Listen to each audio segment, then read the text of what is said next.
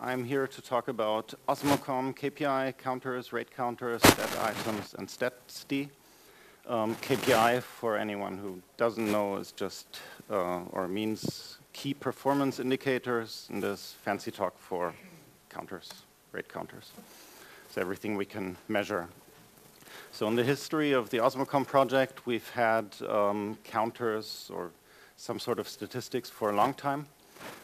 It began actually even before we had libosmo core in OpenBSC in 2009, where we had the first type of counters, the Osmo counters. Those were within Osmo, OpenBSC, periodically written to a database, which caused some nice issues later on when we had, especially at the CCC, the event database grew so long and had all the counters that were, well, appended there every minute.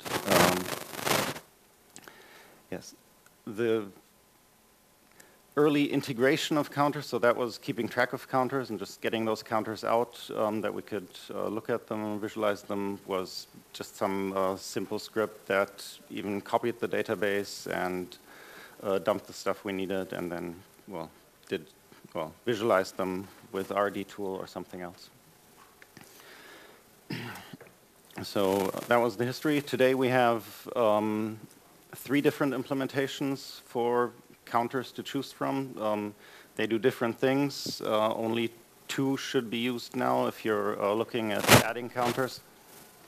Okay, so white noise space here.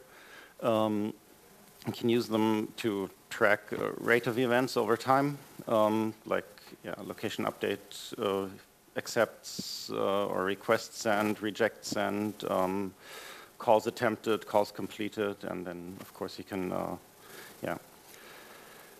visualize those to check whether your network is healthy or not. You can track also momentary values that change in a discrete manner, so not just rate counters that are monotonically increasing, but like having currently active calls or the delay of some connection, how long it takes to acknowledge a packet. We can query all of these different counters through the VTY interface, so just show them quick and dirty. We can also query them through the control interface, which is a bit more programmatic approach to query it from script. And we also have a stats reporter and implementation to basically send all these counters to stats.d and then use whatever you want to visualize them.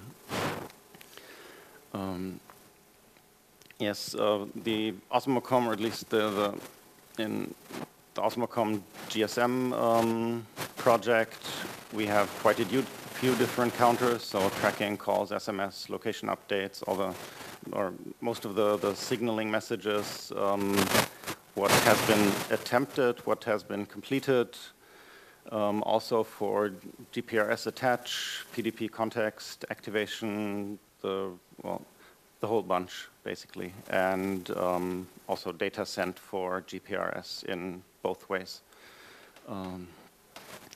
Yes, and many more, like reconnects on the A side or the ABIS side with OML, RSL. Yes, if you want to know within a certain project which kind of counters there are, then you can look at the documentation. The counters are automatically or periodically regenerated into the documentation to give you an overview of what is there. Or you can use show ASCII doc VTY command to basically get the same list that the documentation generation does, just maybe it is more current. Okay, so let's get to the first type of counter. It's, we call it Osmo counter, very intuitive. No, That's intuitive. I'm getting to the pun with the next counter, which really is counterintuitively named, I think. So that's the oldest implementation, has been there since 2009, in various stages. So first it was just some fields in a struct that get added upon, and then it became a little bit more generalized. So you have names for a counter, and it's not just we keep track of them in a central location, so you can actually output all the counters at once and don't have to know where they are and what their name is. It's a very simple interface. You can increment a counter, decrement it, you can get it, reset it, and later on you can also get the difference, which will automatically reset it, which was needed when the statsd integration got added. It's still used today for things like active calls or some reconnects in the MSC and BSC, but it's not really used that much. So maybe 5 to 10 counters or so, I think, in the Osmocom GSM world in general. And even today, I looked in Osmo MSC, it is synced, so only these counters are synced to the database that we still have for the, to keep track of SMS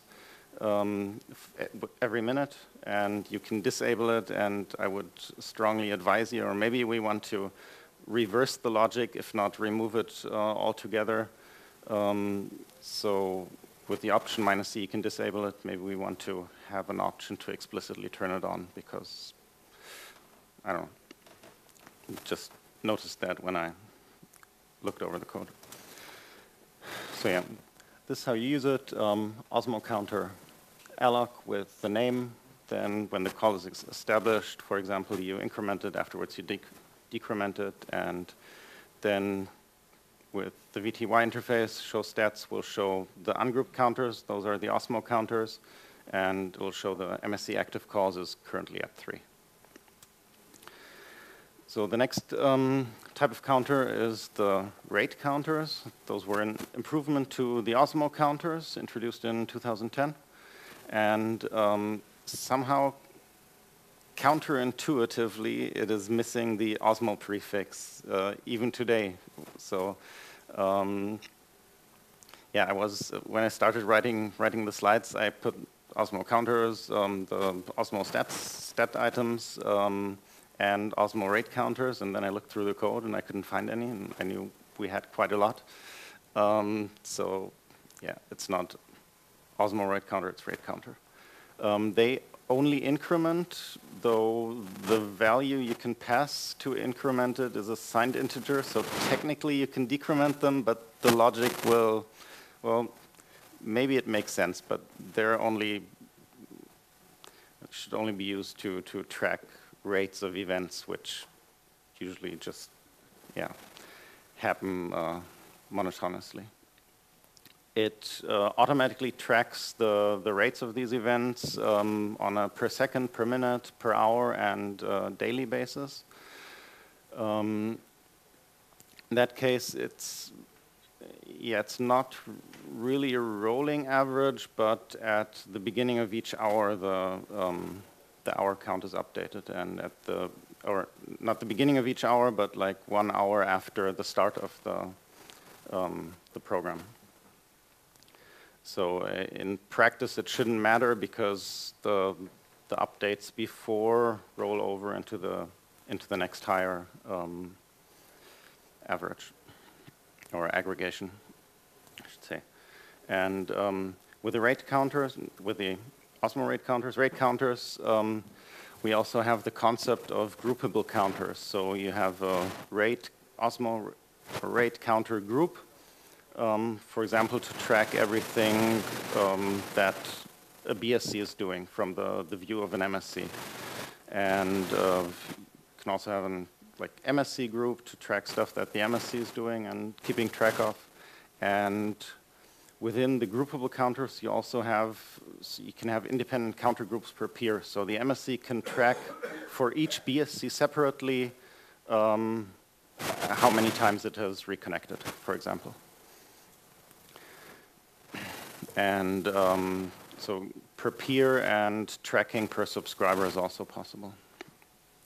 And the rate counters are most widely used in the GSM projects. They're about, well, an infinite number if you count all the individual counters that you can have for each subscriber, but I think like 30 through 50 different items. Yeah, Alex? When you say it is possible,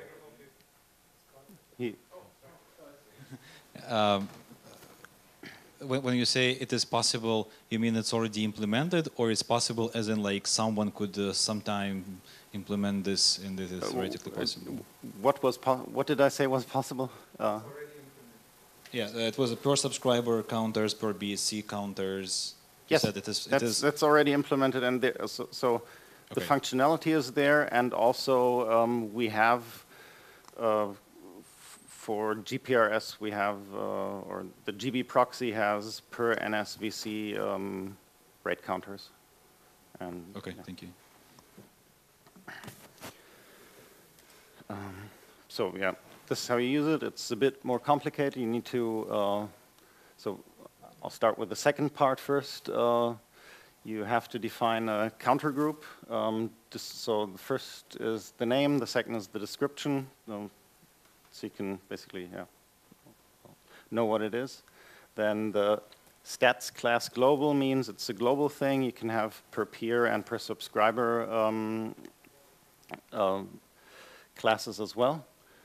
Then after that, you say how many counters you have in your counter group, and finally a pointer to the actual counters, or the description of the actual counters.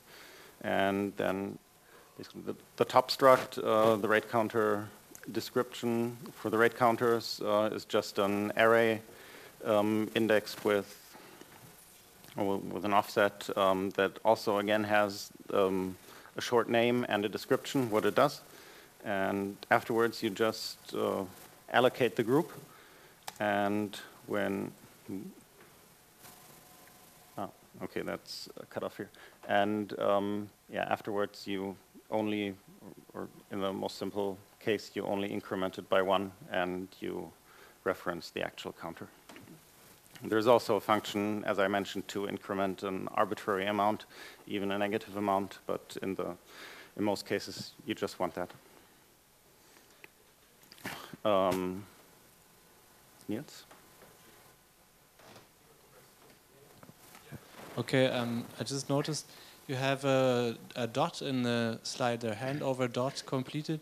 If I remember correctly, we used the dot in the control interface to separate. Is it part of your... Yes, I'm coming to that, okay. And I'm pretty sure that Lucy will talk about that as well in his CCC review. But well spotted. Sorry, just one more question. Is it also possible to notify some external entity about each event when you call a rate control increase? To notify right when this event fires, not from the rate counter or any counter system, but I mean it's possible to dispatch a signal, which is what is used in the code in cases where we need that. So.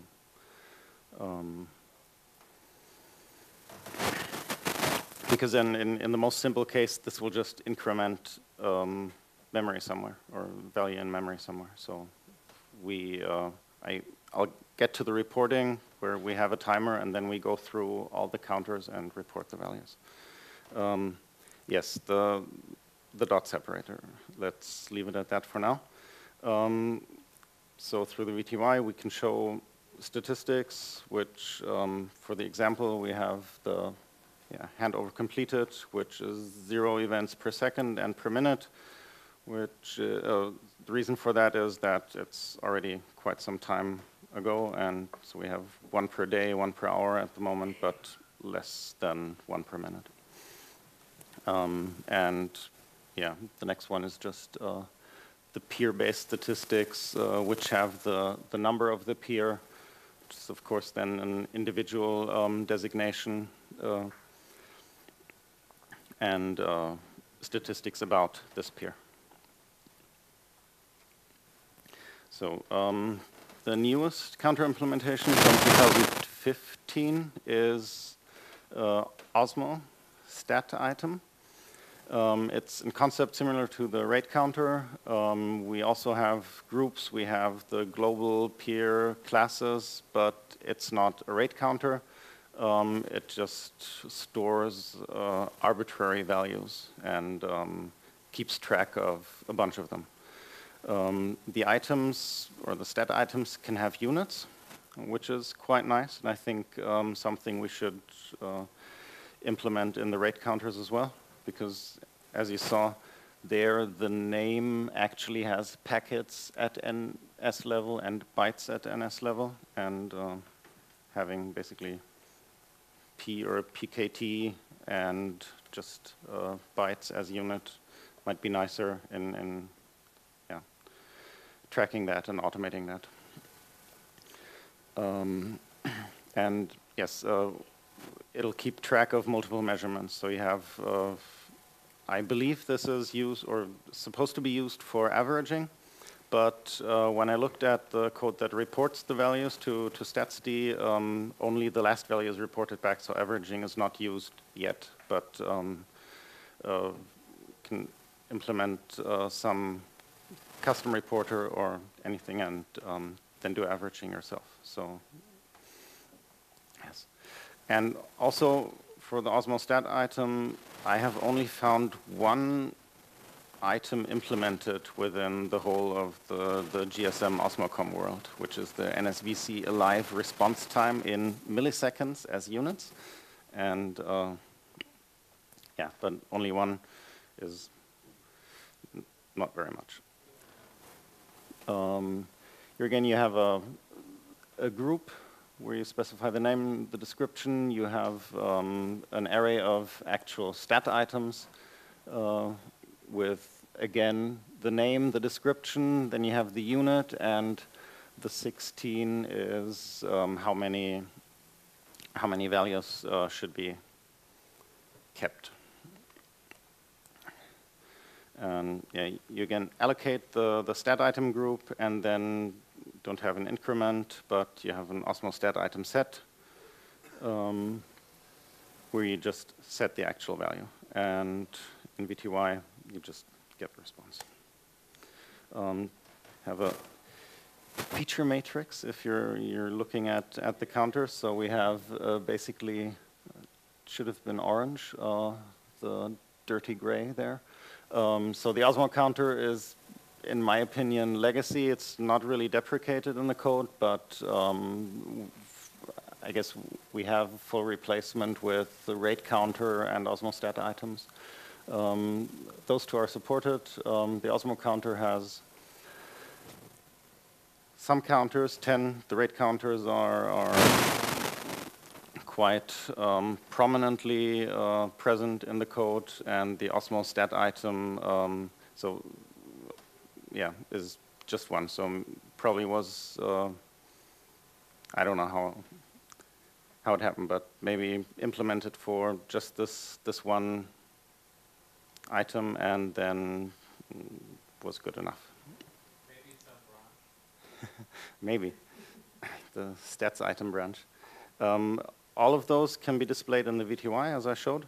Access from the control interface is restricted to the Osmo counter and rate counter, which, I mean, there's no reason why it should be, just that it wasn't implemented yet. But if you only have one counter, then you probably don't miss that.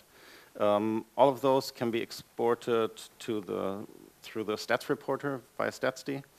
Come to that in a second.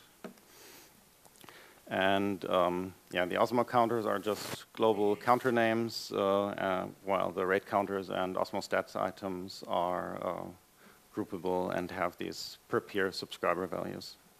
Yes? So when you say that Osmo counter is legacy, you think it should be replaced with rate counter, right?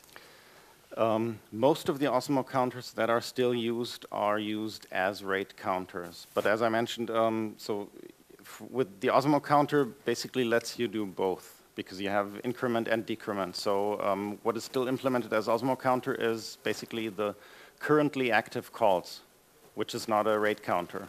A rate counter would be MO calls attempted, MO calls completed, MT calls attempted, MT calls completed. And so that would need to be migrated to a stat item, but basically the two new counters can do everything that the rate counter does. And then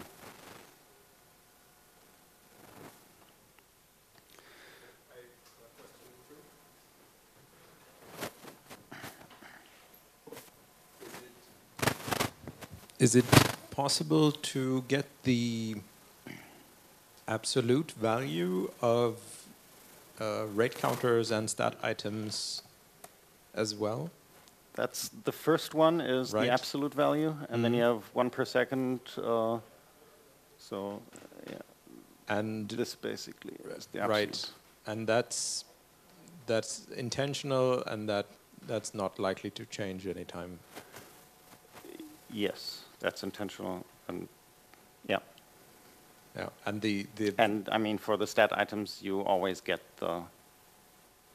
I get access to all the values that are. You get access to 16 in the code. You do, okay. But through stats.d, it only reports the last value back.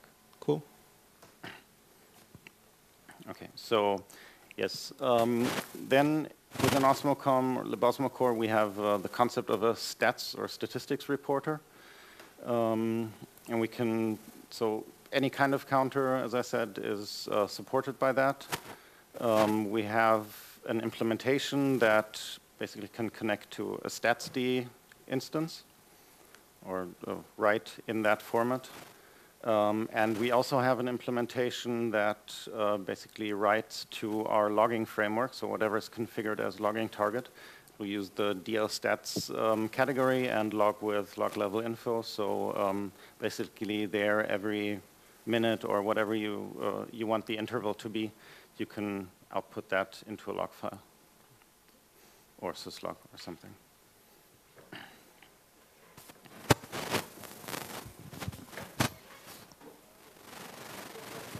Is it possible to configure interval per like a group? So I may want some stats, every like 5 seconds. The short answer is no. As you can see, so this is the config snippet, the relevant parts. The stats interval, so logging interval is globally configurable only. So you can't even change between the stats.d and the log output. It's just one global Osmo timer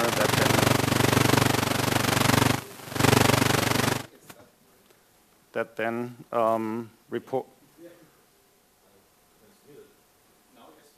Okay. Anyway, so it's just one timer that then calls all the stats reporters and basically runs whatever they do. And then for both these backends, you have the stats reporter stats.d, where you can basically say how much you want to report. So do you only want the global values, or do you want the peer and subscriber values output as well? Because those can be quite verbose if you have like 20, 50, 100 BSCs, and where to log to. And yeah, for the log output as well.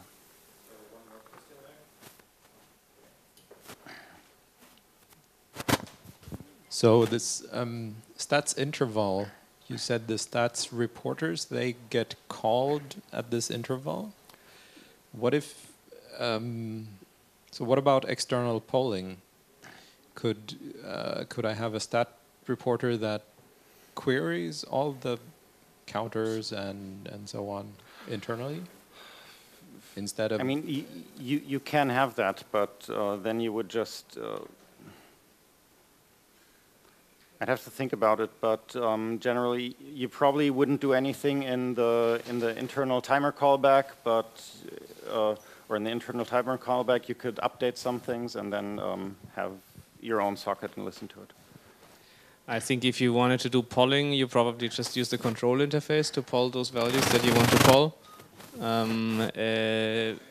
And not use an internal reporter, because if you want to read some counters, you can always do that over the control interface from an external process at whatever time you want, for whatever counters you want. But just an idea.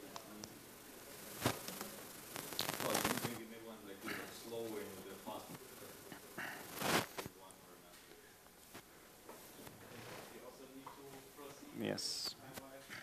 Yeah, so just one last note is that the reason why I'm asking for different rates is because some counters, for example, number of currently currently used channels, we right now are polling very frequently because we then do min-max in the processing. If I can interrupt, yeah. You could do that with the stat items, because basically whenever the value changes, you with an internal timer, you just add this value very quickly, once a second or something, and then you configure it to hold 60 values in the stat item, and then you can access basically the whole last minute what the value was. And I mean, yeah, the current code just outputs the last value, which might not make sense in that case, but you could do an average, or you could also output the average, the mean, the min and the max, and the standard deviation or something like that. So possible, but not implemented right now. Okay. Okay, so just last slide going forward. I guess it makes sense to migrate from Osmo counter to Osmo rate counter, which it should be called then, or to the Osmo stat item. Of course, we always need more counters. Can never have enough. Then have some maybe more helpers or configuration options for the Osmo stat item to have averaging, min-max, standard deviation, and those things. One big thing that has been touched upon is fix the issues with the separator. So the counters, as far as I can see, they are still called, or they're still separated with a period, but then there's some sanitation script or sanitation function that replaces the periods with a colon to basically make them accessible via the control interface. Unfortunately, the stats.d export format uses the colon as a separator for one thing, so this breaks there. Maybe we just want to have different functions depending on where we're outputting, so we can sanitize whatever we have as an input, because otherwise, yeah, or we restrict the names even further. But yeah, I have to check that. And then, yeah, also make everything configurable. And then, yeah, also add units to rate counter, because I think that's quite useful. Okay, so thank you. If there are no more questions. I have one simple question. Why did you choose this image? Ah, okay, right. So, well, this is a counter. It's a mobile counter. And so I actually, I didn't Google, but I DuckDuckGo'd for counters, and the first images were those, and I thought, yeah, makes sense. And this is the old counter. It's rock solid also, but Makes me think of the counter space capabilities. yeah, from open source.